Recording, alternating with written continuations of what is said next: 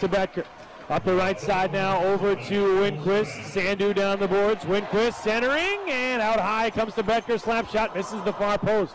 Here's Winquist. Minute and a half to go in the period. Side of the net. Sandu trying to walk it out front. He's knocked down to the ice. And here's a fight with Winquist and Taylor Leier. On the far side, both throwing some big right hands. Leier getting a couple in there. Winquist goes to the uppercut.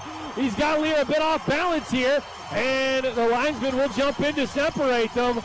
Not two of the usual suspects you would expect to see drop the mitts. Winquist and Taylor Leier getting after it with 1:23 to go in the first period.